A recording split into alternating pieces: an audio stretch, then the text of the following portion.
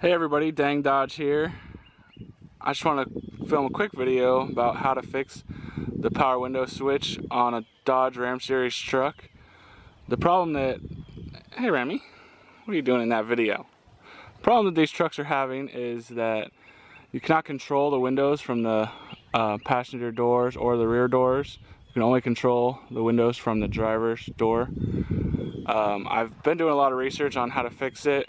A lot of guys will come in here and take apart the driver's switch, and we found out that it is this window lock button for the child lock that has malfunctioned.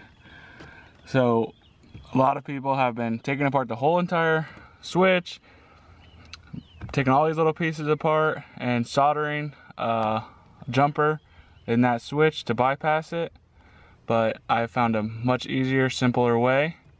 The way that I have done it was I took this switch apart and I found which two wires, which wire actually fed the child lock.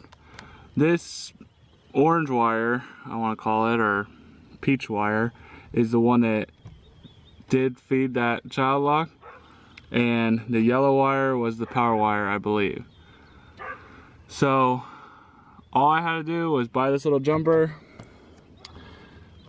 connect the two together, and all the windows work perfectly fine from every door, and it actually solved the whole issue.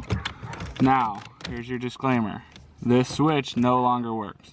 You cannot turn it off, you cannot turn it on, it's just always on, which in my opinion was better than it always being off. Thanks so much for watching this video. If you like my videos, please subscribe, and I'll see you next time.